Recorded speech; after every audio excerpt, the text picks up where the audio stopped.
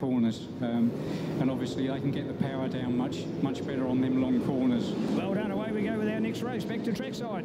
Thanks very much, Neil. Yeah, and it was a great start once again from number 34, Daniel Medham, on the Phil Duxbury Suzuki. Oh, Nigel Lennox has had problems again. He had problems yesterday, and they eventually red flagged the race and got his bike off the circuit, but this time he's just flagged it early on, so that's bad news for him.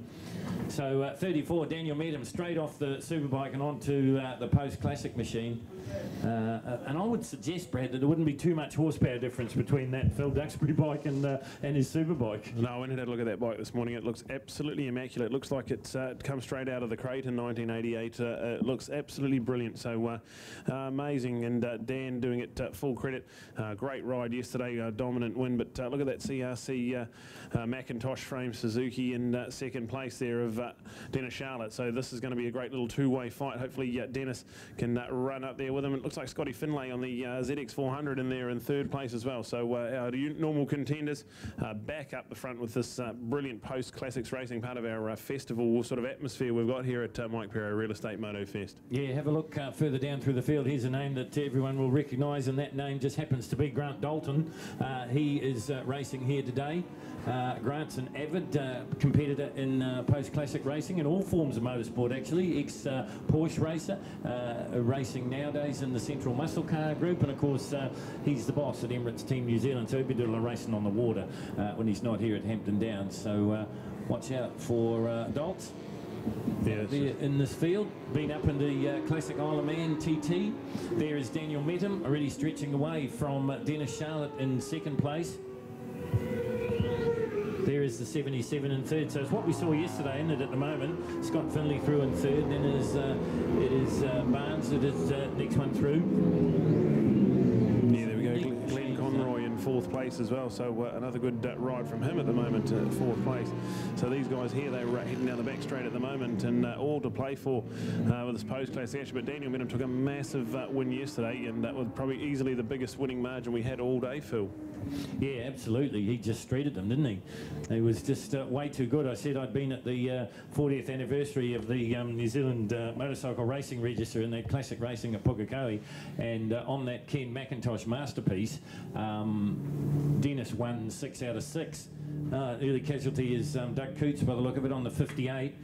He's just come off the track. He was racing in the Superbike B class today down the back of the field, but another stalwart of post-classic racing. Another one that regularly competes at the classic meetings in Australia as well. In fact, a few years ago, Doug was the organiser of what was then known as the Barry Sheen Classic here at Hampton Downs, and that was the classic old Australia-New Zealand battle. And I'm happy to say that the Kiwis won it the last time it was run here at Hampton, so that was good. Down and out of turn 10, our race leader goes Daniel Medham, heading up the hill on a GSXR 750 from 1988. So this would have been a World Superbike spec type of ride when they were inaugural year of the World Superbikes, and this is exactly why we love post-classic racing. So there's the update. Daniel Medham, Dennis Charlotte go back to Scotty Finlay in third place, Glenn Conroy and Nick Allison fourth and fifth, with Tim Barnes and then Jacob Stroud in seventh place. So this is brilliant stuff all through. Just want to come in there with an announcement, guys, and thank you to Veg, but welcome to Ginger Malloy here today, and Ginger promoting his book. Ginger's promoting his book, so take an opportunity, first of all, to see the book, talk to Ginger about it, and what about getting an autographed copy today? No better opportunity than Ginger. I tell you what, one of our absolute legends. That word legends, we know we undervalue it at times, but not when you're talking to the world of Ginger Malloy. You've got his book, you've got his story, and hey folks, when you read it, you'll find out, I've always thought Ginger undersold himself. He's never been an IM, never been a Nota, never been anybody to go out there, but man, has he got a story to tell of the world. And really, along with Hugh Henderson, they were our two pioneers in world road racing, and you've got them both here this weekend. They both produced books, and I'm sure played rugby league together for Huntley. Really? Yeah, honestly. Yes, you told me about it the other day. Oh, there you go. Well, there we go. But anyway, yes, Ginger has got his book down here, right here next to our Star Insurance Legend, so take an opportunity to check it out. And speaking about those bikes, my favourite one there actually is the Robert Holden Ducati, and congratulations, lovely to catch up with Dallas Rankin again. BMS down there, of course, which was British Motorcycle Spares. That was Dallas's business. He pioneered that, and the great Dick Herdeman is the man who designed and built that bike. Check it out, it is world class of its era, and the wheels had not rolled until this weekend for 25 years. It had been in a garage stationary under the covers, and it's come out specially for this one. So bring back some memories. Still on the side of the fairing rider, Robert Holden. It is beautiful. Just one of the great stories to tell, courtesy of Star Insurance. Thanks, guys.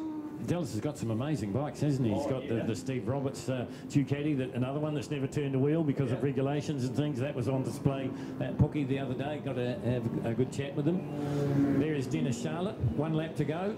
Lonely old race for Dennis in second. He's not used to that. Yeah, full class performance from Dan Medham, heading down the back straight at the moment. So a massive lead he's got. He heads into turn 2, the Foster's Construction right-hander, and brilliant stuff from the young man from Auckland. Oh yeah, big time, big time. 9.4 seconds the gap between Daniel and Dennis. But yeah, let's compare apples to apples. A little bit of technology difference between Dan Medham's ride and also the Ken McIntosh Roger Freeth replica. But you can't take away the performance from Dan. He's going to street them. What was the gap yesterday, Brad? Was it 10 seconds yesterday? Oh, it was more than that, I think. Yeah, no, it was nearly in the 20s, I think, 20 seconds. Wow. Yeah.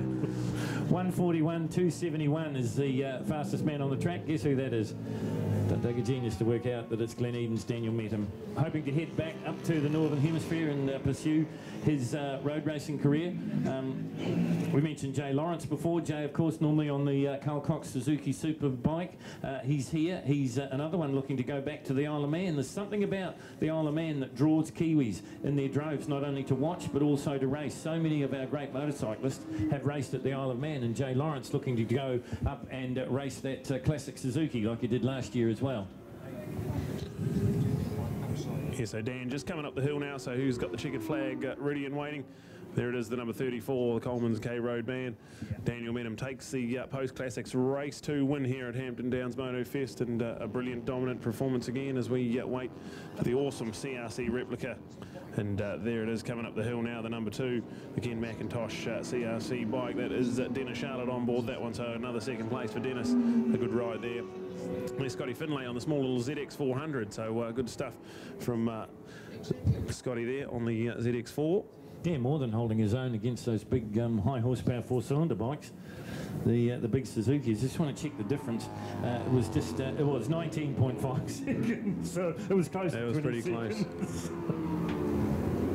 So a huge win for Dan Medham. So there we go, we'll update. Glenn Conroy finishes up in 4th, Nick Allison in 5th, Jacob Stroud in 6th, Tim Barnes 7th, Neil Slater there in 8th. Mike Lind got up there in 9th place with Johan Hinkie there in 11th. Justin Lowe got up to 10th in the end, and Ken Ferguson back in 12th on the 289 machine, a similar machine to Daniel Medham's won that race.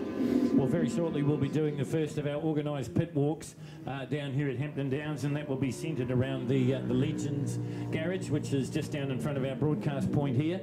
So your chance, and fitting, as Neil said, that Ginger Malloy is here, and he certainly fits the definition of legend. So hopefully Ginger will be in the pit garages as well. Don't forget, if you're looking for lasting souvenirs of your time here at the Mike Perro Motor Fest, we'll head down to the Star Insurance's Legends garage. Out the back of the Legend garage, they've got their own photo booth set up. They can set you up with your legend of choice. They'll take a high definition quality photo. They'll not only take the photo, they'll put it in a presentation folder for you, and they'll give it to you, and it is absolutely free. I'll tell you another legend just walking down into the pit garages there, Mr. Bill Buckley. Great to see Bill here at the Motor Fest. Got a lot on his mind at the moment with what's going on with the stadium shuffle in Auckland, with the Auckland City Council and the prospective move to Collindale Park for the Western Spring Speedway. But great to see Bill here. Of course, Scott is here, his son, with the BSL. That is down in the Legends garage as well. And don't forget, folks, an open pit policy here at Hampton Downs. If you want to go down and see your heroes up close, be they in the pit garages or they be behind the pit garages and the marquees, feel free to do so. It won't cost you a cent. There's no pit passes involved, no money need to change hands, and you can rub shoulders with some of the best, the past, the present and future motorcycle stars of this country. It's all part of the Mike Perro Real Estate Motorfest here at Hampton Downs.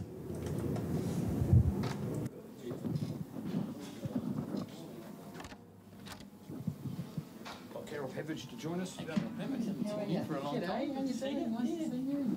This is my son Brad. G'day, Julie. Following in the footsteps of the fine man, are we?